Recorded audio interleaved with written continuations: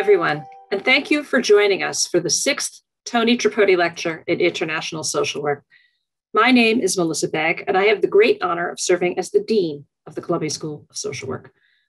The Tripodi Lecture ensures us the opportunity to reflect on trends, policies, and research in international social welfare and social work, including applications to social work policy, practice, and administration.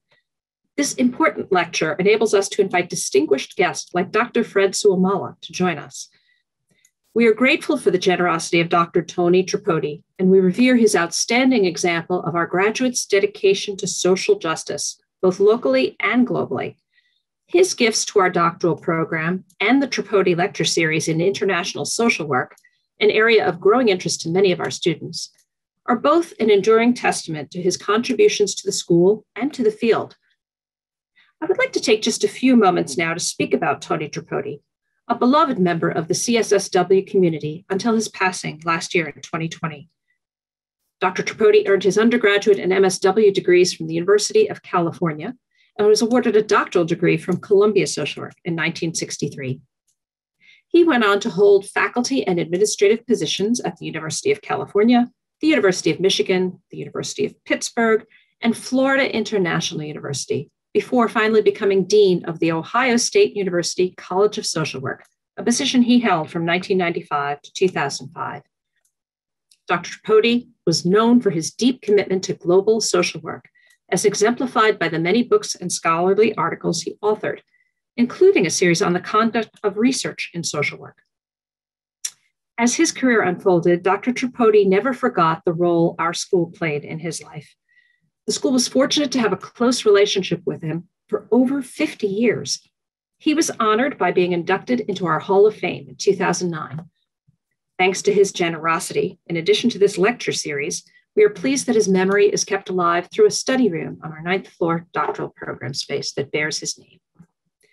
Dean Emerita Jeanette Takamura has referred to Tony Tripodi as a giant in social work education and research. And at the time of his passing, the Dean of Social Work at Ohio State, Tom Gregoire, wrote that Dr. Tripodi was a mentor who saw potential in individuals before they saw it in themselves. It's a great characteristic for a mentor.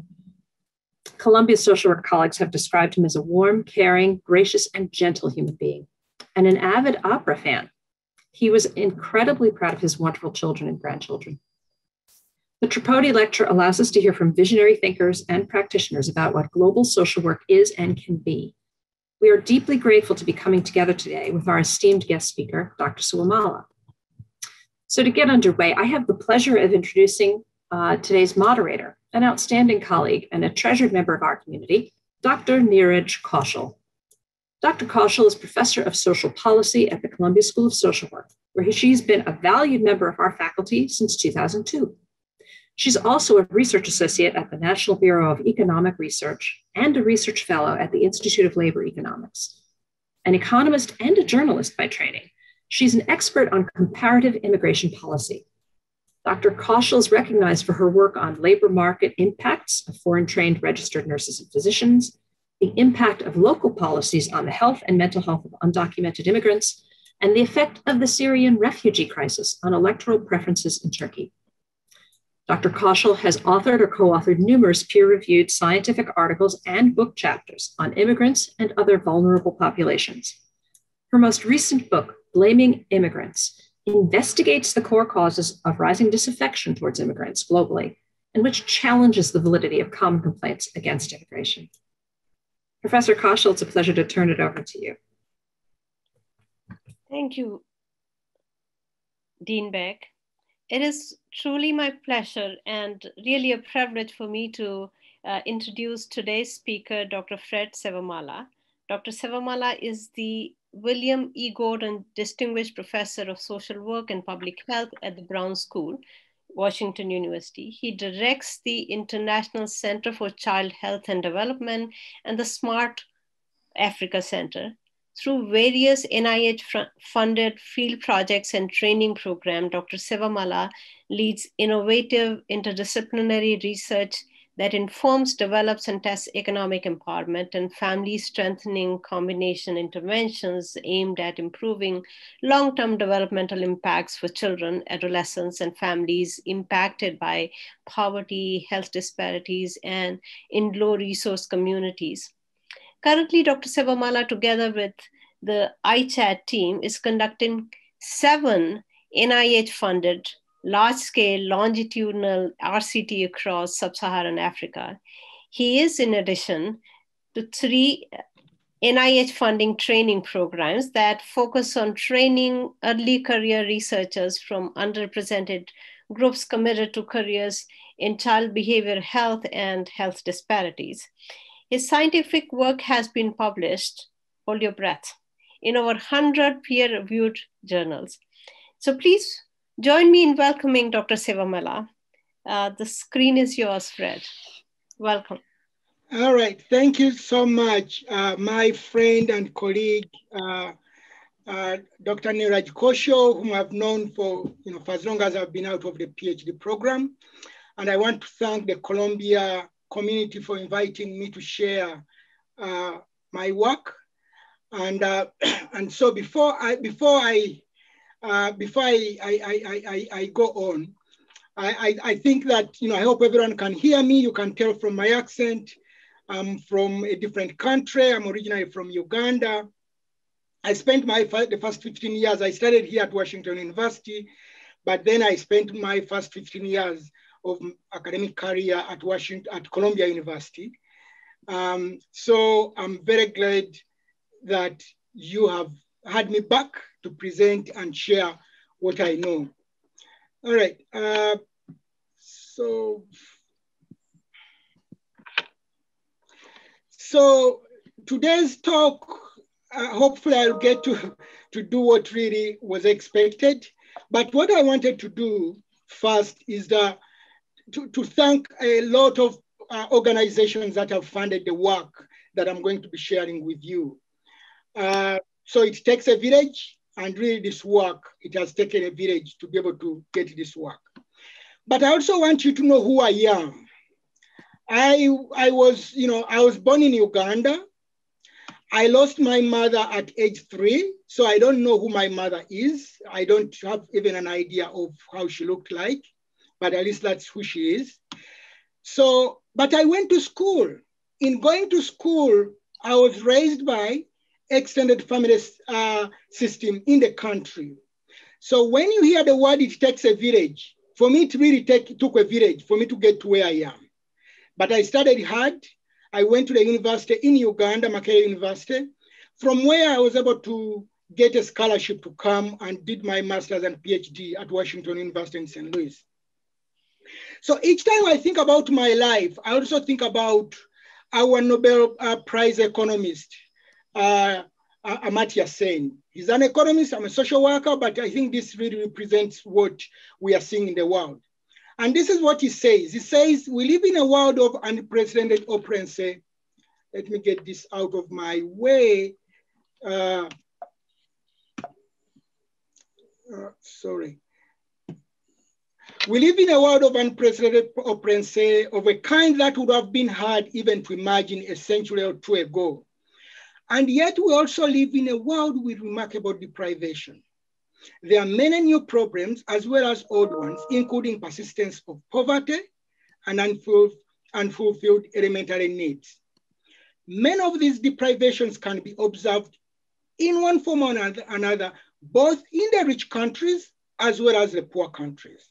I want you to have that in mind as we go through this presentation. This is the other fact that I want you to have in mind as we go through this lecture. 20% or even slightly less of people in the world live in the developed countries or dominated by the global north. 80% of people live in what you would call the global south or dominated by developing countries. 20% of the people who live in the developed countries consume 60% of the world's resources. 80% of the world population who live in developing countries dominated by the global south consume only 40% of the world resources. And then the 80% of the 60 consumed in the global north In most cases, it comes from the Southern Hemisphere. Those are facts. Unfortunately, some of these inequalities don't only appear across at the macro level, but they also apply within countries. I think for Dr. Niraj, who is from India, she will tell you that inequalities, much as there is progress made, the inequalities are huge. Even in this country, the inequalities are huge. So what is the role of global social work in all this? And I prefer the word global. We can substitute by international. Social work is a practice-based profession. I don't want to keep defining it for you, but I want to make sure that we are looking at this from the same lens.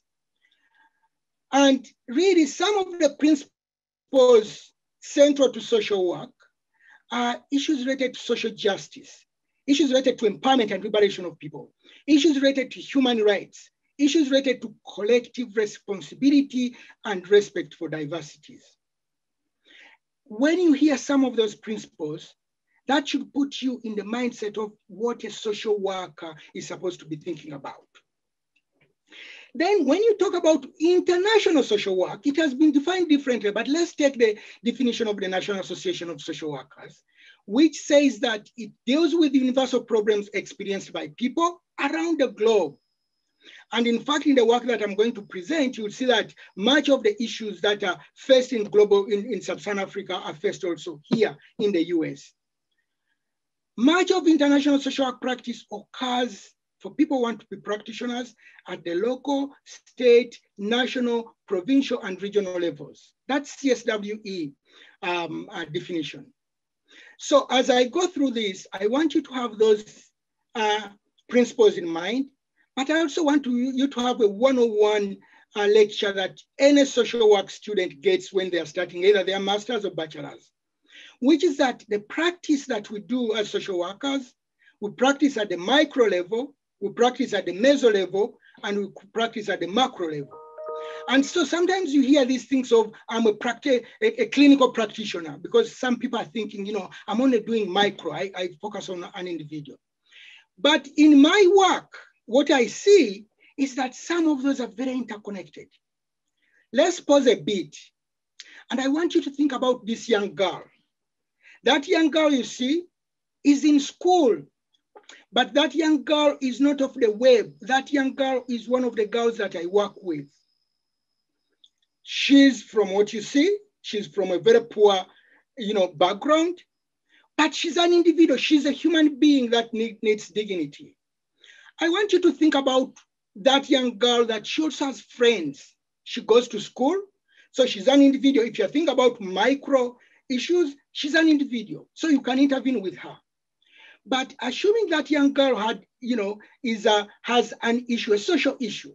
I'm not saying she has the issue, but assuming she was HIV positive and she's experiencing stigma, but she also doesn't have the money to go to pick up her medication. It means that by intervening with this young girl by herself, you have not moved a needle. You need to intervene also with her friends in a way who are stigmatizing her. But also that young girl really belongs to a family, okay? So this young girl is part of a family, but this young girl is also part of a school system and part of a country. So I want you to have that in mind as we go through this. Have the definition, start with Amartya Sen's way he really thinks about the world. Have the definition of social work, social justice and all that, empowerment, but also think about individuals, not in terms of numbers, but real human beings so that you have a face. So these young people, among millions and millions of young people in sub-Saharan Africa, then at any one time in history, we have the highest number of young people, ages 5 to 24, who are growing up in this region called sub-Saharan Africa. And unfortunately, if you look at the demographic trends, they are not going to plateau soon. But also that young girl that I showed you and the families that I showed you, they live in this region, part of the global south called sub-Saharan Africa. For some of you who have not been to sub-Saharan Africa, it's one of the poorest regions on earth, where out of 736 million people who live in poverty, extreme poverty, 413 of them live in that region called Sub-Saharan Africa. Think about it. So that's the deck we are dealing with for people who are really working in Sub-Saharan Africa and also working in these poor regions that I mentioned as I was beginning. So, and that young person is one of the 51.7 million, percent of young people who live in abject poverty. Young people, not simply population. And this is not, these are recent statistics from about 2016, 2017. But I don't want to bore you with issues because I know that you all know this, but I also want to let you know that that young person is living in a region which is heavily affected by HIV and AIDS. Out of an approximate 37 million people who live with HIV, which is a killer disease, 24.7 or 25 million live in Sub-Saharan Africa. So yeah, that young person is in a region where they are exposed to the evils of living with the disease or interacting with people affected. Let's pause a bit and try to figure out what does 25 million represent? Do you know what 25 million really represents? Think about, I want to bring you to the Midwest. Think about the entire population of Colorado, entire population of Missouri, entire population of Wisconsin as a state, and entire population of Illinois. If you put those states together, that's what we call 25 million. Imagine if that entire region, people were living with HIV. Oh, think about your own state. Your own state, New York, where Columbia is located, is not even enough to tell us how what 25 million represent. You have to put in another big state, which is Kentucky, for you to get to the 25 million. Now, we talk about poverty. You also talk about HIV and AIDS. There is no way people are living with poverty and HIV that they wouldn't have mental health difficulties. So, but when you look at the share of the mental health budget as a percentage of the entire health budget, the low income countries where we work have just a small percentage that goes towards mental health. That should concern us because of what we see as a recipe of really mental health. And then when you bring this to children that I work with, the untreated gap of young people who have behavior difficulties is huge compared to the treated gap, okay? So that should worry us, okay? Now, we know that these are also regions which have only less than one psychiatry per 100,000 people. So I'm setting up this background so that you know what the Global South, what Sub-Saharan Africa, what some of these countries are going through. Let's come to one of, they call this one of the major public health challenges. By March 30th, 2021, over 564 million vaccine doses were administered. But do you know where much of this is happening? This is where much of it is happening. North America. And we all agree that this is a global pandemic. But look at what is going on. The doses administered per 100 people. So these inequalities that we talked about are real. And we know that poverty definitely has a link to the way communities get affected by HIV, get affected by health functioning, get affected by issues related to mental health and all that kind of stuff. But I think for so long, we have spent a lot of time putting poverty as what you call a control in our regulations. Yet, when you look at, I'll give an example. When you look at where HIV, because I work with kids, people who have been affected by HIV, I work with people who have poor mental health functioning, I work with poor people, but look at the areas of HIV. What goes into your mind? You know, we are not in a classroom for me to ask that question. But really what goes into your mind is that we neglected poverty as a driver of some of what we are seeing. Look at 1982, first case identified, until 2004, when I got funded. And I think 2000, if I may look very well, first publication connecting poverty to HIV clearly was in 2007. Start Googling that. And really, if we know that these poor countries are being affected by the disease, at least we should say, okay, I think there is something about this animal called poverty that is maybe bringing up about that. So this is really to show you the early years of where the focus was. We spent a lot of time, gosh, my Zoom works, but it doesn't. So we spent a lot of time spending early years of HIV on condom use, treatment, needle exchange, and that kind of stuff. Much of this was very biomedical, which was good. And then the other part was around issues of behavior. Any of you who does HIV work knows that most of the theories that have guided the HIV field for a long time are very individual based. Issues related to, ABC, abstain, be faithful, use a condom. Issues related to around human, health belief models and that kind of stuff. But we spent less time on the structural causes until recently. I think until 2010, when CDC's report made a direct link of poverty being related to HIV and AIDS. So the reason I'm bringing out this is that we are also seeing the same thing happening with COVID-19. We can see where the inequalities are, but the issue of how do they access it and all that kind of stuff, I don't think we have done a good job around that issue. So in some of the work we do, using the principles of social work, using the principles of really public health and what we know, is that theory exists, because I don't want to be, I don't work for an NGO, I'm in academia. And theory clearly exists, which clearly indicates that when you fuse resources in the lives of people, people are more likely to engage with opportunities. I do work around adherence to treatment.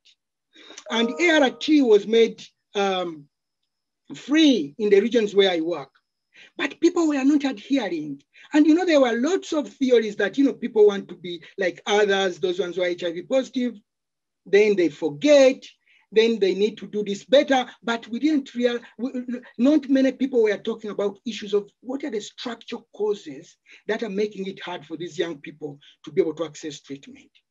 So some of the work we do is really to figure out, can we use economic empowerment interventions in addition to other interventions for us to see whether we'll see a difference in health outcomes? And when you are doing this work, okay, because you know that this will take a village, you can't just focus on an individual. You have to think about, how about their family, the family member? How about civil society? Because most of the people that we work with interact with non-government organizations. And we know that the role of non-government organization is to address the gap between what the government can provide and what they can't provide. If the government can provide everything, we don't need non-government organizations. But because we know resources are scarce and sometimes the government is not able to provide everything, you need that fourth arm. And then you also need to work with the media. You need to work with the business sector. I think this has been very clear during COVID that you saw, is it Pfizer, Moderna? These are business sectors, but they came together for common good. So that's how we have done our work, and we continue to do our work. And so I'll take you through some of the work we've done and how we have applied this. And all our work, because we work with poor people, we work with people who are vulnerable, we work in the global south, we always have to justify that. Are you sure people will engage? So when I was still at Columbia University as a junior faculty member, I launched this work, which is around economic strengthening as part of the combination interventions. And this work really, it grew over a period of time, as you can see, but this is the work that I started with. And in designing this work, although I wanted everyone to benefit, I had to make sure that we can rule out the counterfactuals, that we can say, if it wasn't because of the intervention, we wouldn't have been able to achieve that. So that work really allowed us to be able to set the framework. And we saw that the young people and their families were able to engage with financial institutions, that they just didn't want handouts. They wanted to be part, to be quote unquote empowered, to be part of the development process. But we also saw that these interventions that we are doing, which were around economic strengthening, they were addressing material hardships. So they were addressing health and mental health functioning. And this work was published extensively, working with my former students, current students, and all that, okay? So they were published across. That was good. But that work was also knowing that if you are going to drive policy, you cannot use small numbers. That work had a limitation. It was short term, the sample sizes were small, and people were asking me, Fred, you're talking about economic strengthening, are they cost effective? How much would the government need to spend? Because again, if you are dealing with low income families, poor people, vulnerable populations, that's when issues of sustainability come in. People always want to ask you, are you sure that is sustainable? So if you don't address the cost question, the costing question, then it becomes a problem. So that launched me and my team and my colleagues that I work with into this long trajectory of work, where we now started applying for big RO1s, with including a costing component. So they are still economically empowering families, but we are also interested in knowing how much will it cost them? What is the efficacy, but what is the cost, okay? Now, as we did this work, we also saw that, at some point, much of this work is being driven by the global north. The theories we're applying are the global north theories.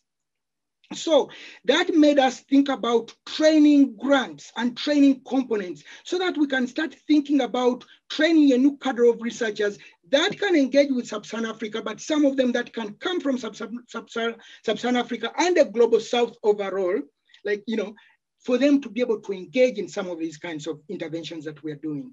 Because it's very clear, and you'll see in the slides to come, that only about 35% of publications, a recent Lancet report indicated that about less than 35% of publications are led by people from the global south or from the developing countries where we do much of the work.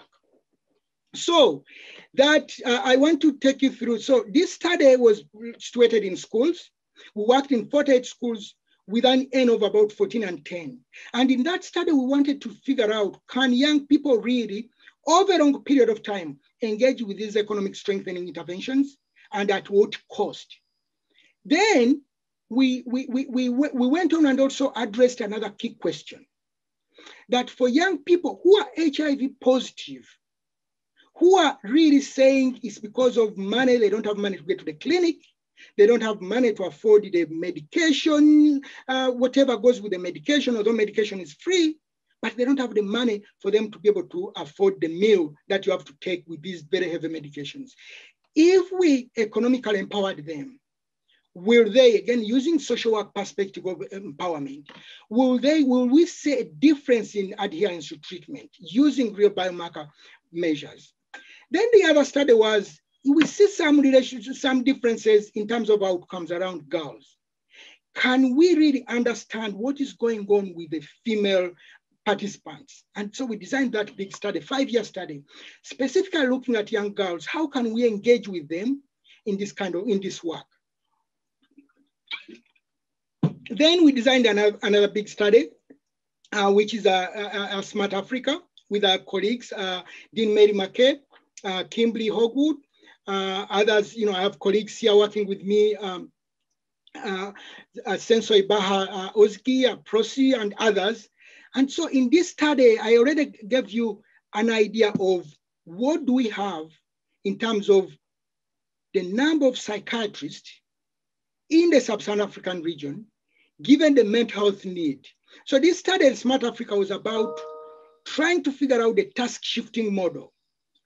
Can we train, not everyone needs to say psychiatrist, but can we train community healthcare workers? Can we train peer parents? Can we really think about this at a more, more global level, in a way, if I may use that word, and see what works in Uganda? Is it different than what works in Ghana? What works in Ghana, is it different from what works in South Africa? Or are they the same? And how would we implement these task shifting models? So, and other studies are, around still adherence to treatment, issues of stigma, but I won't spend time on that because I want to be able to take you through a concrete study and then see what the outcomes that we see. So the study that I want to take you through, which has been published, and just to put in a plug, there is a paper which just came out in American Journal of Public Health, and that really chronicles our 5-year findings beyond the intervention. And I would definitely encourage each one of you to read it. But other work has appeared in adolescent health, prevention science, and others. But really what we did in that Bridges study was trying to get a group of young people across 48 schools. We randomly assigned them to 3 arms. One of them was usual care, which is normally the scholastic materials that people give when people are in poverty or they are orphans or stuff like that. And then the other 2 arms were ones that really included an asset building component, a component that taught young people on how to save money, how to invest, but also it talked about sexual education. So using the frame of combination intervention.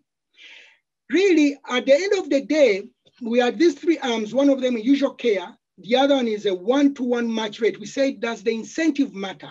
How much you incentivize someone? Does it matter for them to engage and for us to see meaningful outcomes in terms of health, education, sexual taking behavior, and all that? And then the other arm was, so we varied the arms by one of them getting less of an incentive and the other one getting more of an incentive, and the other arm was purely usual care. And really what we saw is that, consistent with our earlier studies, over a 5-year period, that these young people and their families were able to save, that these young people and their families, I want you to pay attention to the green and the green and red, that these young people, these savings were making a difference, and investments were making a difference in their depression, in their hopelessness. People who are hopeless, they will do stupid stuff, unfortunately. But you are building hope. So their level of hopelessness was going down compared to those in the control arm. That also, these young people, when you look at self-rated health, they were doing better on all these outcome measures. So when it comes to education, they did better for these young people who were in our treatment arms. So overall, when you look at 8 outcomes, okay, 8 outcomes, young people in the treatment arms did better than young people in the control arms. But the question was, at which cost are you getting those outcomes, Fred? So we did a costing which was prospectively done. Actually, I want to thank Avga Finko, who is part of Columbia University School of Social Work. We designed this with him, and also Jen Wood-Fogle. So we designed this component with these colleagues of ours, of mine at the time. And we have published this work both in adolescent health, but also recently in PROS 1. And really what we see is that it doesn't cost much to change health outcome. But if you incentivize people who got more, slightly higher incentive, they did better actually compared to those ones who got a slightly less incentive. But at the end of the day, the amount does not make one rob a bank in a way. So this can be done. And also when you look at mental health, these young people were doing better in terms of when you look at the 2 arms, one which is incentivized highly and one which is incentivized in a slightly lower. And again, this work has been published, and I'll be happy to send you the outcomes on this. But these are standardized outcomes. So What we saw recently in the PROS 1 paper is that actually the effects were sustained over a period of time, 2 years beyond the intervention. We also saw that a slightly higher incentive yielded a slightly significant and lasting effect on outcomes. But we still have questions that we haven't answered. And those questions are around the implementation. We don't know what is the optimal, for example, what is the optimal intervention, whatever active ingredients in the intervention. We haven't really addressed that question. And social workers should be able to think about public health practitioners. How about longer term, beyond 5 years and 6 years and 7 years? Because, and then the cost benefit question, not the cost effectiveness, but cost benefit question. Knowing that many of these young people are now graduating from universities in terms of getting a job and employment and that kind of stuff. So that's a concrete study that I wanted to take you through so that you know how we apply these economic empowerment interventions. I want to take you through another slightly different study, which is situated within clinics. And it's the one I talked about regarding ARV treatment, where, public health is part of what social work needs to do. But if young people are given an opportunity to access treatment, but they're not accessing it, the question is, what can we do? And you read literature. Some of them say, oh, they forget a lot because these are adolescents. Or they want to be like any other person. But there are issues of stigma, but there's also issue of cost. And so the question was, if we address the cost question of can they get there and they have the meals that they need to take this very heavy medication, will we see a difference in terms of medication treatment, adherence to treatment? And really what we did was to use different measures of adherence for us to be able to tell and be able to inform the field. And I want to report that this is one of the few studies that have found an effect on viral load, even using a conservative cutoff of 40 copies per mil. And we found that kids in the treatment arm were 9 percentage points higher to have a viral suppression compared to kids in the control arm. This is huge, because not many studies find this kind of work, this kind of impact. And we have published this work extensively.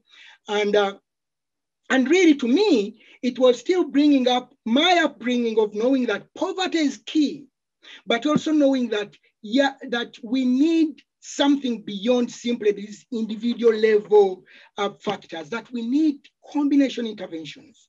And that's what really I've been trying to do. So, let's think about one other area that I want, if you could bear with me, another maybe 10 minutes.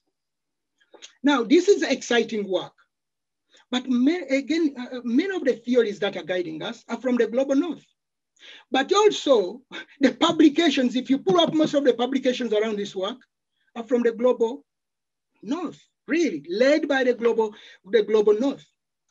So it's documented that across different fields, we still lack the capacity in the global south, be it infrastructure, be it actual training, for us to equip people with the training they need for them to compete favorably in academia. And I already talked about that recent Lancet report. And we also know I'm African, but we also know that few African scholars on the continent are able to compete for extramural funding. So for me, knowing that most of the interventions that we are doing in the region are being guided by theoretical models originating from the global north, the question is, how can we think about cultural congruence without involving people from the continent? So for the past several years, we have been able to engage young scholars that are interested in these areas, but that are also from the continent, building a pipeline of young scholars or new investigators that will be able to take this work to the next level, than simply always depending on the global north. We also have been able to apply to a D43. We are now, this is a D43, which is being run here at Washington University. I have colleagues like, Betsy Benti and Laura. These are the people that really are running this study. But I've also partnered with Makerere University for us now to think about medical doctors that are interested in issues around HIV and AIDS. PhDs that are interested in these issues so that they can be trained early for them to be able to drive, quote unquote, the car in that lane of the global South, okay? So that's another way of empowering communities, respectively. So we have also been able to apply to an IMHD and think about communities in this country that are interested in learning from Sub-Saharan Africa, because there's a lot around the bidirectional learning. So these are young scholars, underrepresented in their own category, that are interested in these issues. Either you are working in inner cities here, which are heavily affected by HIV, mental health, and drug and all that. And then there's a lot they can learn from Sub-Saharan Africa and bring it back here, or they can learn from here and take it there. So these are some of the recruits that we have, and this is funded a 5-year training program that we are doing around capacity building. Then we have another one, which is an R25. And again, this is for us to be able to engage young professionals in some of the work that we do around public health and inequities. And these are being trained again through Washington University. And this we are running this work with Dean Mary McKay, Shan Jo, and myself as co-directors. But knowing that we need, the empowerment should not only be empowering community, but we need people from either the region or underrepresented groups to be able to take the steering. So with that, I want to plug in a few items and then I'll stop. We are also very much interested in dissemination. So when we disseminate, every year we need to make sure that we produce a report, but we also do a conference. Because simply preaching to the choir, I know that I'm preaching to you guys, you already know about some of these issues. But there are also lots of people who have never thought about the issues that I've highlighted here. And they're not necessarily social workers. Some of them could be social workers. So in all my work and our work here at ICHAD, we try to make sure that we disseminate this work through different forums. Of course, I already showed you the work that we disseminate through the publications, but we also have reports that we produce. We also have conferences that we organize. These are well attended. This is, can you believe this was before COVID? We were all, that's before COVID. So, but this work also will not be impactful unless we engage with policymakers. The person I'm interacting with here is the Speaker of Parliament in Uganda. We are very lucky to be invited to contribute to the mental health care bill in the country. And really that was a great achievement. And really right now what is also happening is that we are trying to figure out a way of incorporating now these economic strengthening interventions across the country.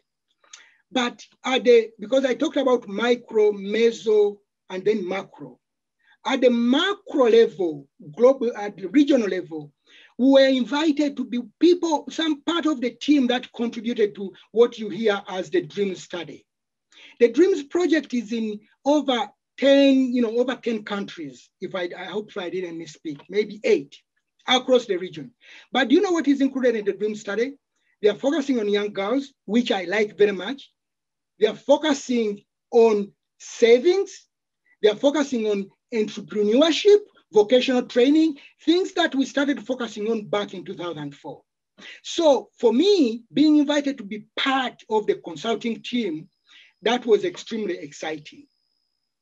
Then this work, this work has been extended to other places around, savings. And I work with a colleague of my colleague, a friend, Susan Whitty, has put this work. He has pushed this work to Mongolia, as some of you who know Susan, a colleague. And we have also done this work. Now we are doing this work with Susan also in Uganda. But also we have a student from one of our T37s who is taking part of this work to the Kyrgyz Republic, okay? So we have taken this work to Ghana. We are now implementing this work in Malawi, Nigeria, Kenya. So the good thing is that we started micro with that young kid that I told you about. And then we are really seeing how you can go from that small, focusing on that small one child to getting regional and then now global. Let me put in one last plug. Many of you are always asking me, but why just Africa? I got this from a colleague of mine, Benjamin Akande, and I'm sure I got this map from somewhere else. So I don't want to say I take credit for formulating this map. But did you know that Africa, and maybe some of you already know, but I didn't know frankly, that Africa is bigger than China, India, the United States, and most of Europe combined. So when I talk about the global South and I focus on Africa, you know that we are making a dent, can make a dent, that there's still room for each one of you to be able to engage with Africa and to engage with the global South. And I'll stop there by telling you that it takes a village. You saw the building this board of work, it took a village. And it's a long list of people that I've worked with over a period of time for us to get this work to where it is. On teaching, I'll tell you one thing, that I'm very skeptical about short-term courses which are dominated by spring break, where you have students going to Uganda or to Kenya for 2 weeks, and they come back and write books that they're experts. So I really think that you need a real engagement with communities for you to be able to move the needle and to impact the places that we need to impact as social workers. And I'll stop there. Thanks, Fred, for that very, very inspiring presentation. Your work is really remarkable, from research to training students and then impacting at the ground level. I am flooded with questions that go from how people can participate in your work, questions about your life, as well as research questions. So let me ask you, start with a question which I'm sure you have been asked many times before. How can social workers get involved with your project and replicate them in the New York City area? So I have to put in a plug here that I have a colleague called Proskovia Nabunya, who is trying to get do real global work, bring some of what we have learned from Uganda and bring it back here in Missouri. And I also tried to do this work when I was still in New York. I was funded by University of California in San Francisco as a visiting professor. And we did preliminary work around in the Harlem and South Bronx to figure out what would it take for us to think about some of this that we have done so well in the developing country. And actually, Jane Ward-Fogo and I was Jane Ward-Fogo was my mentor. So if you see her, please pass on my regards. When I was at Columbia, we were trying, I was trying under her mentorship, I was trying to get this work among young people who are in the foster care system. And so how do we prepare them with these resources and kind of, so to answer your question, I think there are opportunities for us to be able to get this work, learn from the Global South and bring it here. So how can we do it? I think it's a matter of either an email for us to really to think about deeply, because I can't just say, oh, you begin by either writing a grant or really figuring out how can we apply that work here. And I've been, thinking about it. And I know that Prosy is thinking about it. She has actually an RO1, I think either under review or a submission coming up soon to be able to bring some of that work back here. But I think through the trainings and interactions and reaching out, we can bring that work back here. So I don't know whether I answered your question. My apologies. But it's,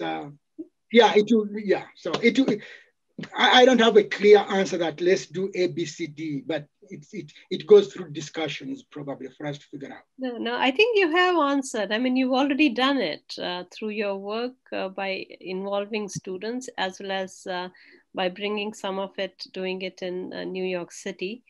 My second question again is from the audience, and that too you may have been asked before, which is, how did it seems like you started initially domestically and then moved internationally. What were the challenges? How did you start? So like where I started, I mentioned that I'm from Uganda. So I'm from the African continent. I was born poor. I grew up poor. So I always tell people whatever I have is in excess of what I've ever dreamt having. By the way, I also think that, I've already passed our life expectancy in my country. I think at some point, I didn't send off my parents because, at 38, you are dead, I'm beyond 38. So I'm very realistic. And that even if I was trained in this country, I always knew that the way we looked at challenges here sometimes is too simplistic, that you cannot simply use, simply people are forgetting, and then it's a bit simplistic for someone like me who grew up poor. I knew that it's beyond simply one intervention. That's why I think about combination interventions.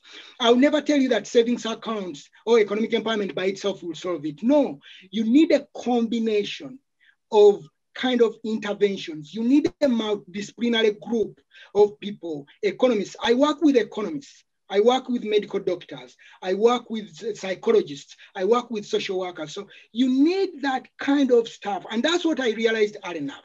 My dissertation was purely here, like you identified, you are right. My dissertation was based on welfare moms here in the US, my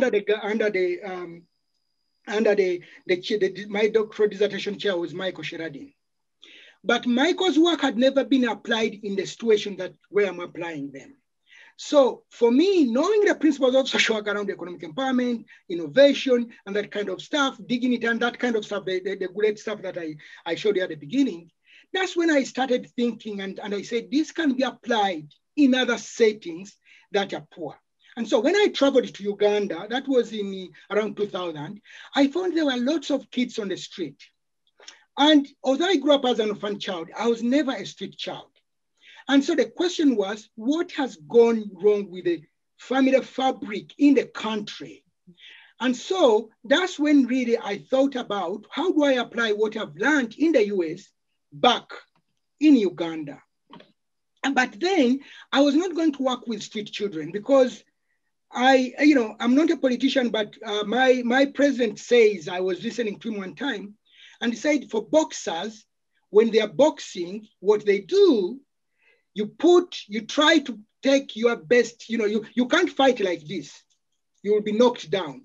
You have really to get your strength in one arm and punch and then get a knockdown. So for me, I decided that if I'm going to be relevant and really to make sense, I was going to work with families, not with kids on the street, because if I worked with kids on the street, I'll be telling them that send your kids on the street, then I'll intervene. It doesn't mean that people working with kids on the street are wrong. For me, I decided that let me tap, turn off the tap.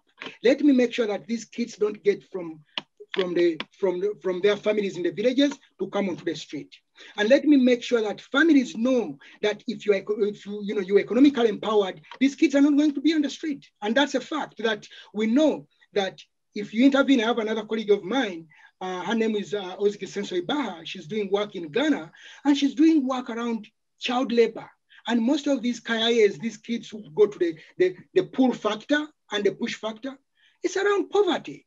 So they are pushed onto the street. So the point is, I started here, but I was clear that this had applicability in the regions where I work. So that's how I started. Yeah. Well, I must say that you look not a day older than 38. Yeah, no, seriously. There are a few questions that I really want to ask you about. How do you measure efficacy in projects for strategic planning and for grant renewals? That's actually an excellent question. So in measurement, we have, of course, established measures, but you also have to set up exactly what do you want to see. Because, in academia, you're guided by theory. And so, but also, you want to think about now the statistics arm comes on in terms of the effect sizes that you are expecting or that would make sense. And that's why in all our studies, I don't have any study which doesn't use a randomized control trial. And the reason is because I want to be able to tease what would have been achieved without me intervening. Maybe you don't need me. So what I do is, first of all, I need to make sure that we know for sure that without the intervention, this would not have been achieved. Then two, how are the kids that didn't benefit performing compared to kids that benefited? How has the community received this? Can the community take this on even without me? Like, for example, like what family communities are telling us with Smart Africa, which is really a manualized intervention, which brings community families together, and they talk about issues of respect and issues of, there are the 4 R's and 2 S's. I don't know all of them. I always lean on my colleague, Ozge, who helps me go through that. But today I didn't invite her here. So, but you figure out that can the communities take this on by themselves also? The communities are telling us, yeah, if you leave, this money will remain in schools. We'll be able to do it. And we have seen that kids who participated in that MFG are doing better compared. So really what we have looked at in terms of efficacy is looking at comparing the treatment arm to the control arms. What differences do we see? What are the effect sizes of these interventions? And can this even be able to be carried on further? But it's mainly comparing the two or 3 arms that we always work with. And that's why I always design trials and with other cities. I don't know, so yeah, so that's what we do. And that's how we can always tell that our intervention is superior to what is being provided. Mm-hmm. Well, your work is truly very, very impressive. So, I mean, I think one of the questions that is also there asked by one of our viewers, and I was also thinking of it, during pandemic, everything has kind of stopped. How has it affected your work, all these projects that you're doing in Uganda and in the US and elsewhere in the world? So I was telling Melissa earlier and Julian that, I used to travel to outside the US about 6-7 times a year. I mean, really, literally, I was, one of those frequent flyers. I knew what time to get off and get on and all that kind of stuff. But since COVID, I've not gone out. And with all the evils of COVID, we have been able to know that there's a lot we can do virtually. So part of what we do is that when we are working in a region, we set up offices in that region. We are not people who fly in and out. We set up real operations in that region. We hire people from that region. We train people from that region. And we engage with them for them to be recruiting, interviewing, publications. That's why I'm extremely, very, very interested in issues of capacity building. Mm-hmm. And so when COVID came, what we did was to cut down on my travel because it was, the university wouldn't allow us to travel. Even my wife couldn't allow me to travel anyway because she didn't want me to bring back the COVID. And then we reconfigured all our offices and we put them on Zoom. So we now have fully-fledged offices where we can link into Zoom easily. So that is in terms of administrative level. So all our offices have clear Zoom and we did that. So the money we would have spent on airline, whatever, we're able to do the Zooming. Now, in the actual field, Uganda, Kenya, Ghana, they were in lockdown. And so one of our studies for which Susan Witty, your colleague at Columbia, is one of the co-PIs, the co-PIs, because it's MPIs. We had to go back to NIH and tell them that, look here, part of the intervention we are going to deliver, we can't deliver because of COVID. And then NIH was able to work with us. And then instead of having 3 arms, we ended up having 2 arms. But that really did not undermine the rigor of our work in a way. So it was simply combining 2 arms. One of them was supposed to have, vocation training and direct mentorship and that kind of stuff. So we maintained part of that, but there's a small element we took out and we combined them. Then when it came to interviewing, what we decided to do was to train our research team on telephone interviews. So because no matter what we do, we interview people in person. Either use an iPad and then they blah, blah, but we go in, we meet with them one-on-one. So we moved away from that. We applied to IRB and we told them, look here, for the next year, we request that we continue interviewing so that we can get that time trend data, but we use telephones. So what we did, we bought 50 smartphones.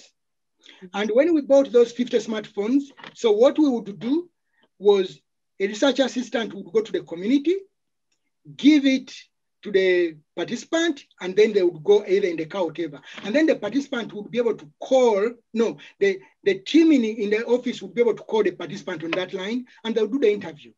So we did that creatively, and it allowed us to continue to follow these participants using telephone, which we provided, because we didn't just want to say, oh, we'll use telephone.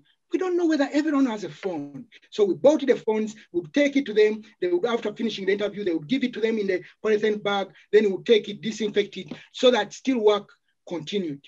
So I want to report that even with COVID, we have our attrition rate is not anywhere more than 8%. So which is extremely exciting. We have one site where we have had a big attrition rate, but it's because the women we are working with, who are women engaged in sex work, they traveled to Rwanda and they are locked in Rwanda now.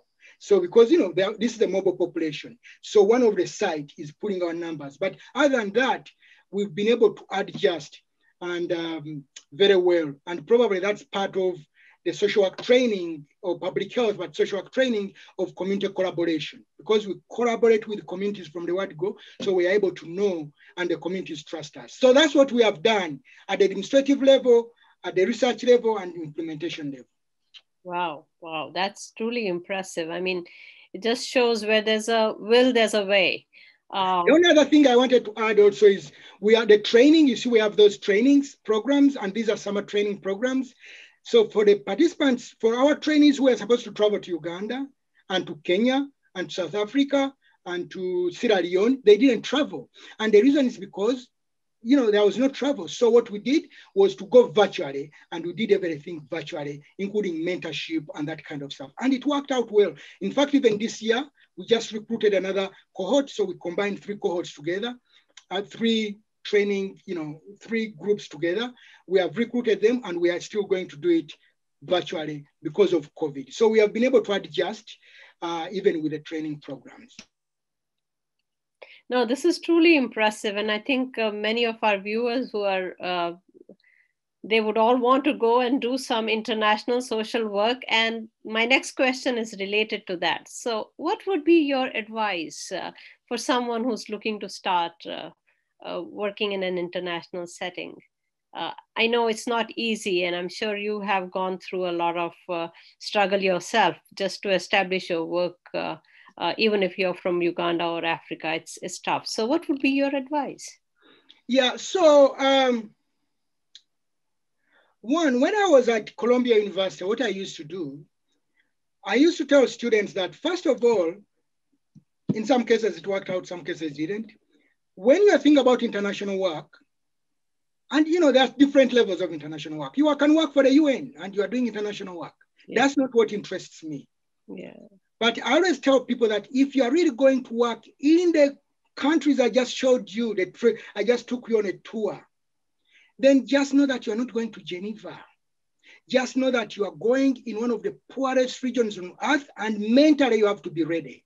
I'm telling you, I've taken people to Uganda, and some of them have left before they even, you know, before their time is over. Mm-hmm. So if you want to do international work, get a person like Dr. Niraj Kosho. Get a person who is really, frankly, who is doing work. She's doing work in India. Engage with her. Find out generally, what does it mean for me to go with you to India, or for me to go and work in India? What connections do you have? Not to simply visit. Of course, you can do a visit and that kind of stuff, but what does it take? So when I was at Columbia, students who wanted to work with me, I used to tell them, I want you to take my course in the summer, in the fall. And then if you're going to go to Uganda or Kenya or one of the countries where I work, you'll go in January, but I want you to be there for at least 6 months, okay? I want you to, so the reason I get students to enroll in my class is not because I want more students to teach, but it's because I'm going to give the examples, and then students, some of them may say, you know what, that's not for me, okay? So for example, During COVID, we wake up here in New York, here in St. Louis. I wake up by 7 because of the time difference. And all my students, I need them to be on call because we are going to be talking to people in Ghana. We are going to be talking to people in Uganda. They are 9 hours ahead of us. So if we are going to get them, then we need to be able to think about what time do we wake up here for us to get on that call. Then 2, when you are taking my courses or, Dr. Neraj Kosho's courses or whatever, you really see all this in action. So for someone who wants to do global work, engage with the faculty member who's already doing this, because the faculty member is not going to judge you. None of us started with global work. But 2, just know that it depends on the work you really want to do. But in most cases, you're not going to Geneva. And then 3, for researchers, Columbia used to have a small, in fact, that's how I started. They used to have a small, and I hope I gave you guys credit. They used to have a small pilot funding. Collect the data, get the data that you need for you to really show that there is interest in the work that you want to do. That's for researchers. If you're going to be a researcher, you need the data, pilot funding, pilot work for you to show that, yeah, I can do this. So for me, what launched me was that pilot work that I worked on when I was at Columbia. And really, that was very helpful. So, I mean, some of that is off the top of my head, but I'm sure there are probably books which have been written, but sometimes, unfortunately, those books don't work because sometimes people are not able to really prepare you for what you are going to find in the field. But that's some of the things that I could tell someone. Fred, I have a very specific question. I'm not sure whether you can answer that, but let me just still ask from one of the attendees. What are your thoughts on donors supporting Christian orphanages in Uganda? I don't work with orphanages, so I just think that not even think that anyone who has done work around orphanhood, they know that the best way to raise a child, the best way for the kid to do well is with the family. So young people in Uganda, and actually I'm working in Azerbaijan now with a former student of ours, trying to do deinstitutionalization.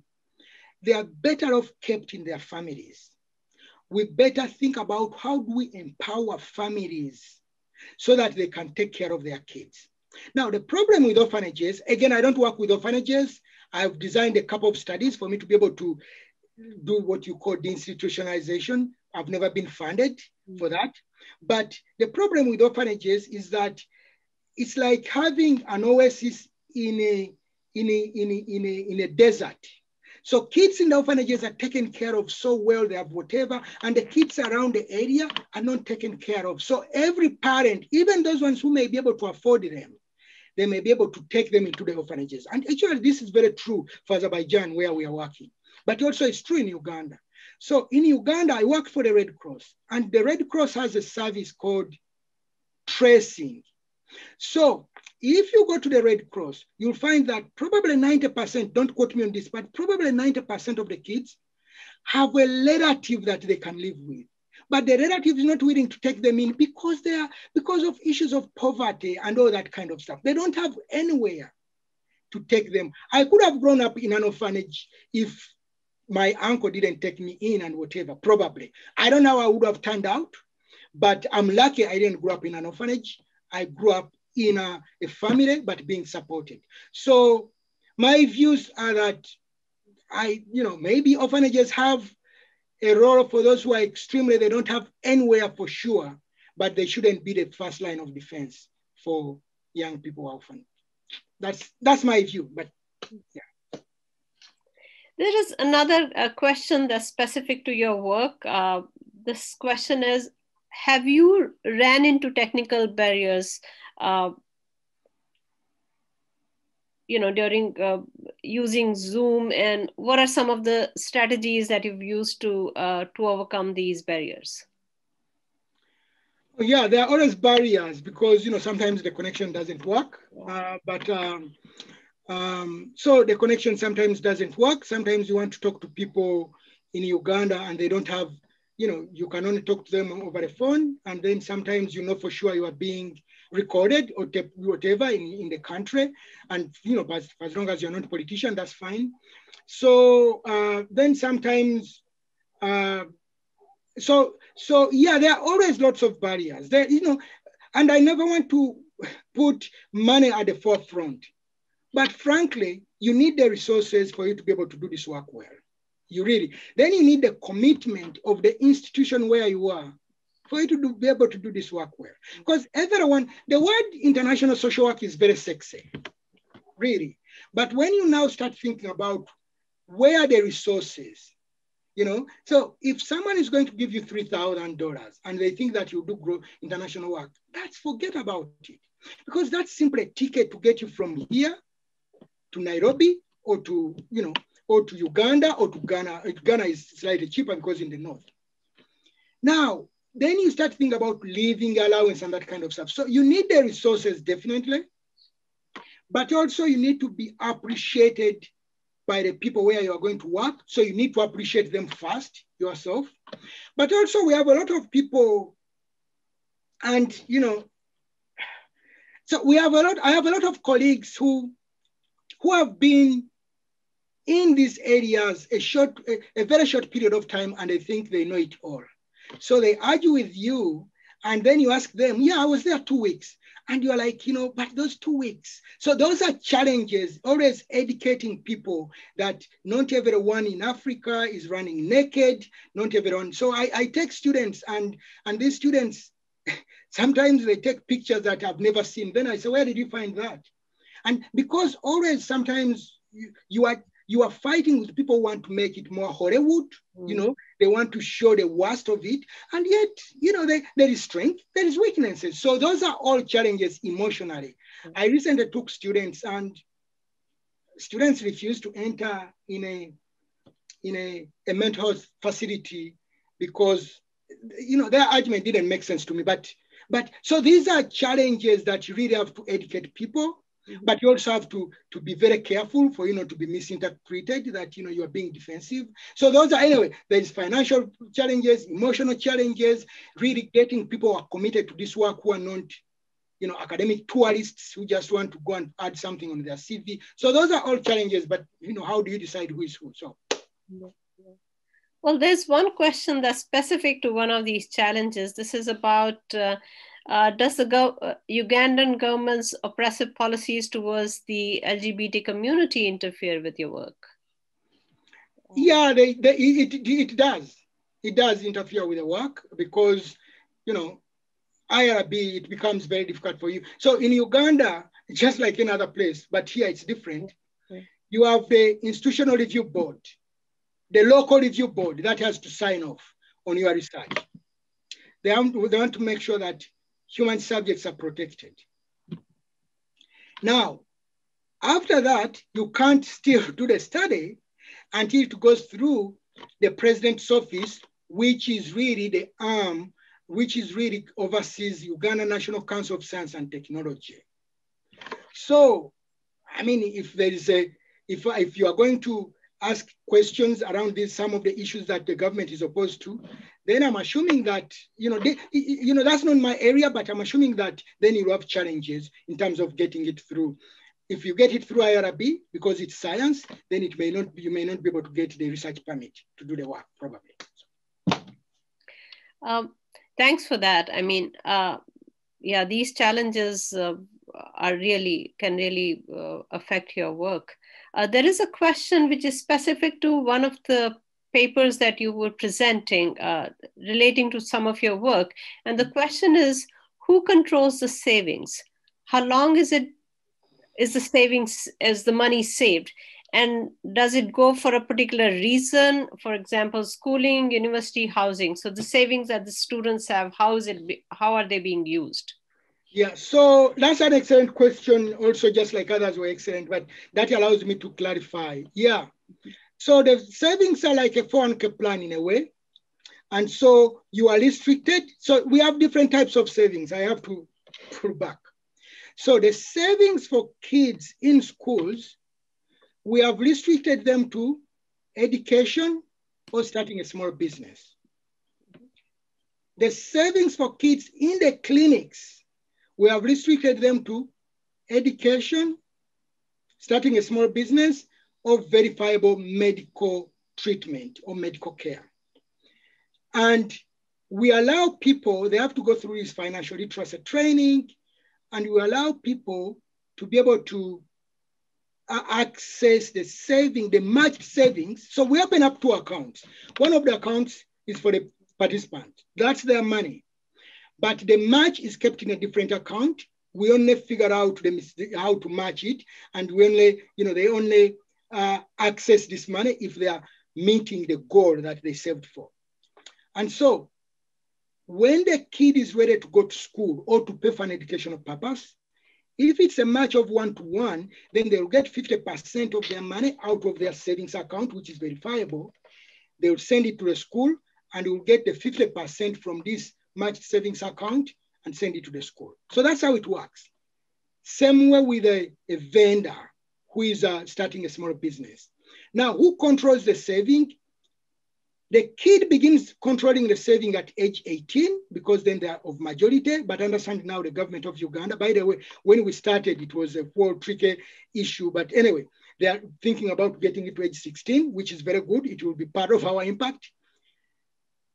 And the caregiver is on the account just in trust of. So our program is not on the account at all, the account for the kid. Our program is not on the account at all, or even the NGOs that work with. We just control the match itself. Now, we also have the study that I mentioned about that where Dr. Susan Whitty, who is your colleague, is part of as an MPI. That is a study for women who are engaged in sex work. And for that account, there are no restrictions. So they can access their savings whenever they want it. But the way we are keeping and getting to know how women are spending their savings is by allowing them to keep what we call a financial diary. And so using a financial diary, each day they spend money and money, we're able to tell that this is where they got the money from, this is how they are spending it. And the reason we didn't want to put restrictions is because, again, these are mature people. We don't want to be very paternalistic, although you will say, Fred, why are you paternalistic on the kids in schools? But give them a chance to decide how they want to spend their money. And for us as researchers, let's figure out how is this money being spent. And again, it's a researchable question, and it was a question that we incorporated so that we can learn more around these issues. Fred, I have a question from Dean Beck, and I had been frankly thinking of the same thing, that your work is so interdisciplinary. It spans economics, public health, social work, and interdisciplinary work is really hard.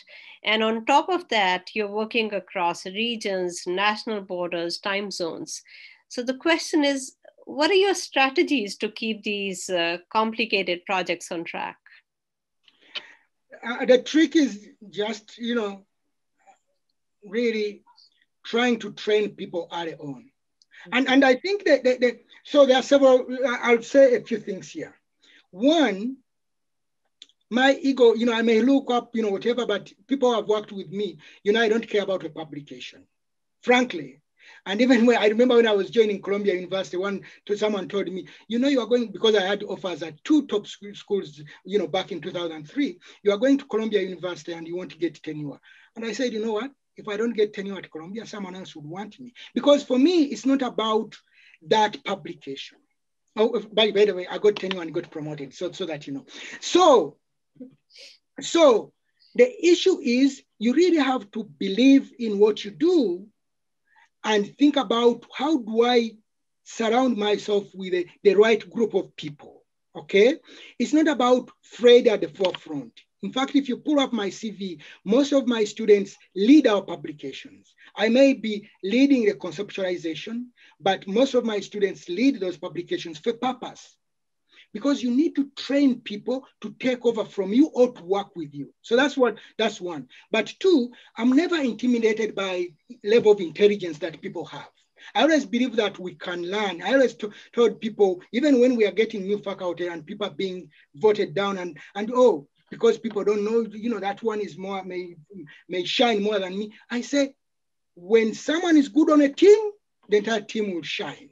That's what I believe in. So the last thing that I'll talk about how we've been able to do this is the whole concept around really community engagement and engaging people from a very early age, a very early stage. So when we go to Ghana, we train people in Ghana for them to be able to do this with or without Fred. When you are in Uganda, you set up a real operation for them to do this with or without Fred. When you go to Kenya, you do the same thing.